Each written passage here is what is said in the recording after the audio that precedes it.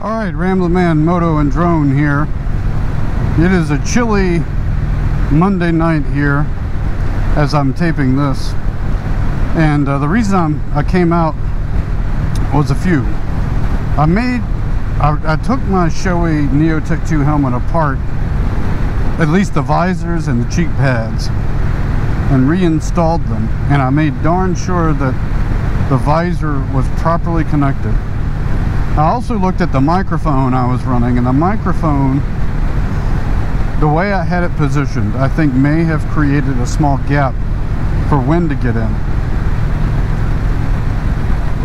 I'm still feeling a good amount of air coming in on my front cheeks. And it can't be the microphone, because I removed it and just ran it under the helmet, like under the chin in the front.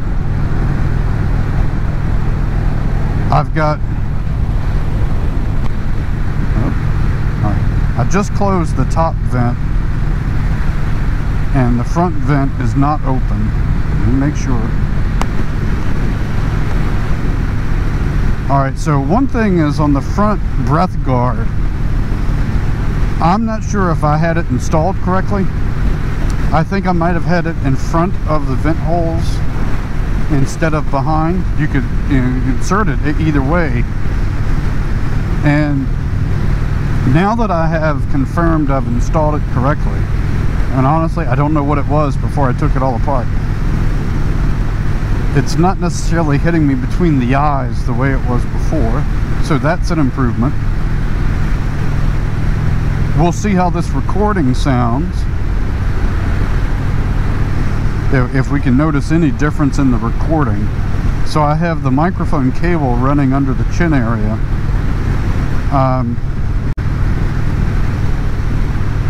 The microphone before was running under the black plastic and created a small gap that I think was enough to create some of the wind noise I heard. I've also adjusted the headlamp the final time. Came to see if anybody would flash me. I don't think I'm too high. And then I do plan to just double check these driving lights another time. I think I might have the clutch a little too responsive right now.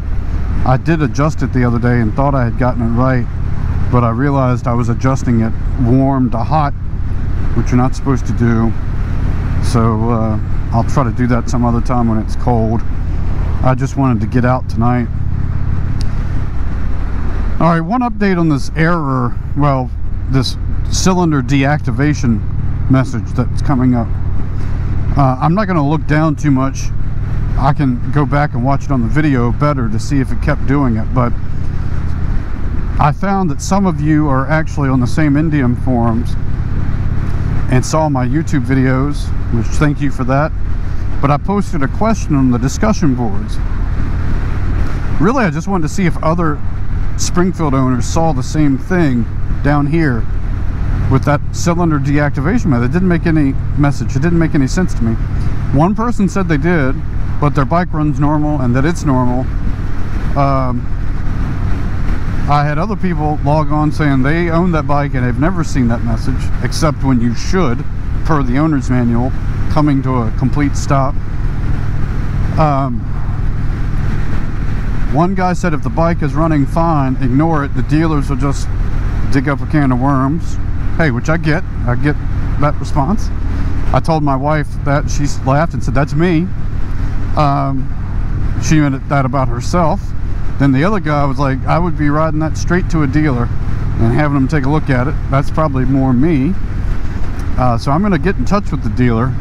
Right now it seems to be running fine, but that cylinder deactivation shouldn't be coming up, especially in 5th and 6th gear. The owner's manual says that.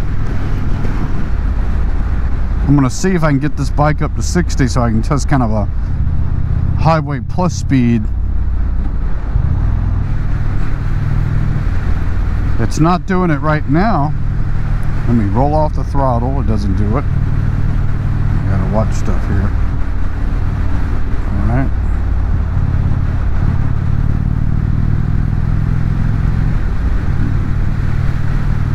Alright, I'm going to check the helmet noise a little bit right now. I have to say, I think this is a lot quieter. Now, when I stop, I've got a neck gaiter that I'm going to put under my neck to see if I can change the flow of the sound.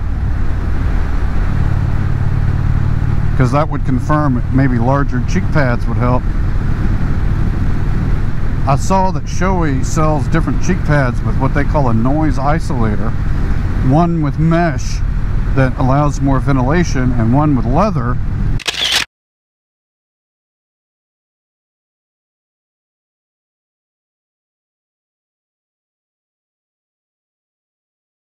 And the leather one I can't find for sale in the US, or at least I'm not sure.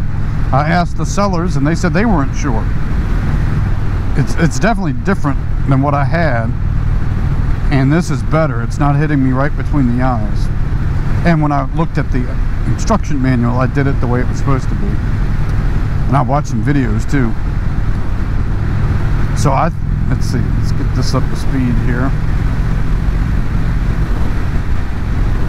There's some wind noise, but I would describe that as normal wind noise. I think this is actually a lot better. And to the commenter who mentioned the cheek pads, I'm looking into it. And I'm going to order the next size up, which is only one size larger that you can go. And I'll see how those do.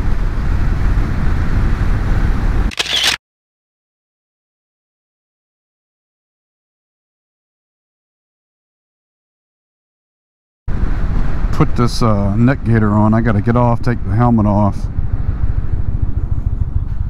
While I'm parked here, I'm going to mention that I'm also considering, I didn't think I was going to, new slip-ons.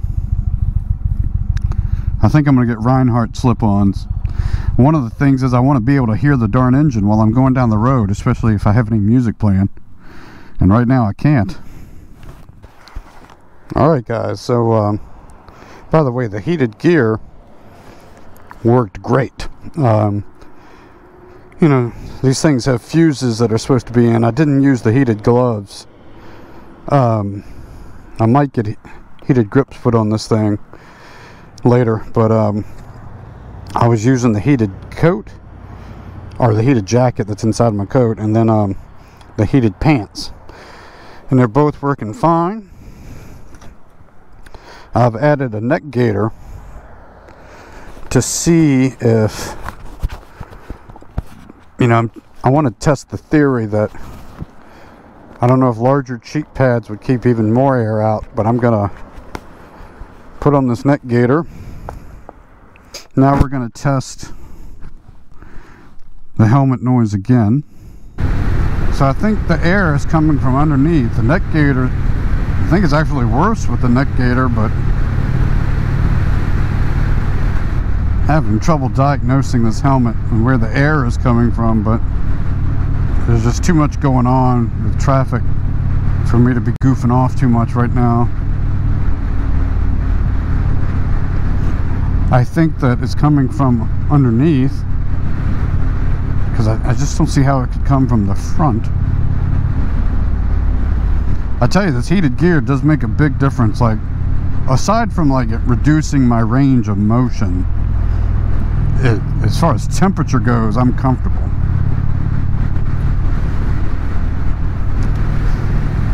Thanks again for watching. Welcome any comments in the comment section.